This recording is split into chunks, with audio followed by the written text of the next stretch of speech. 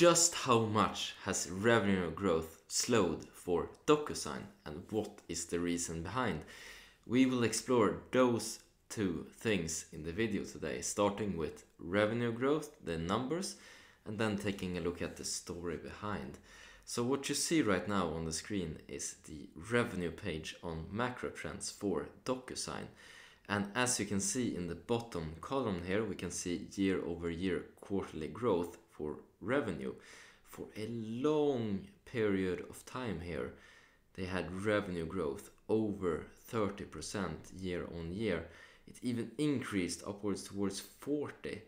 And in the middle of the whole global situation here, they had enormous growth, 50% quarter over quarter, as you couldn't really do physical meetings, you couldn't bring the documents over to the customer to sign them physically anymore. Everything had to be done online, and this really increased this digitalization as reflected in revenue numbers. Trust me on this one, I work in sales. But then something happened. Revenue started to slow down just a little bit, no worries here. It slowed down some more.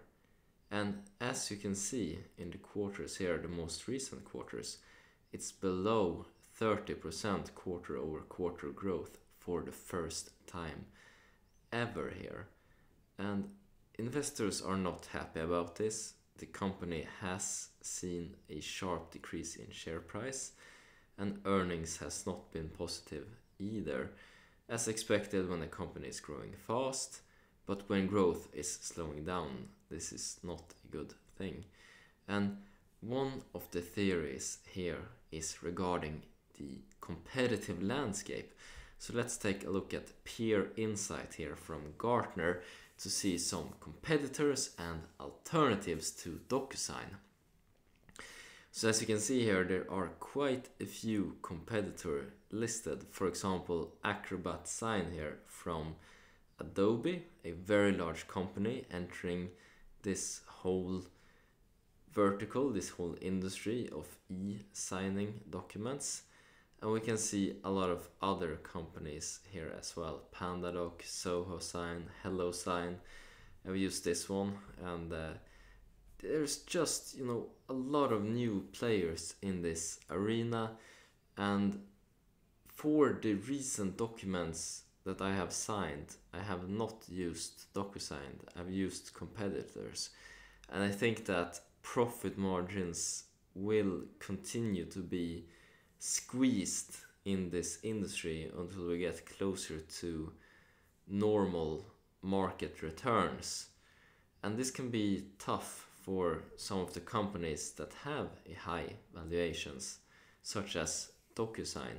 This whole new competitive landscape, they have had time to somewhat try to build up a brand.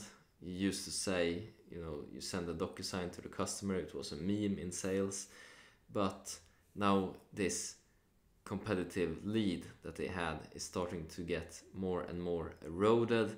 And I think that they have not had time to build up a strong enough moat around their business.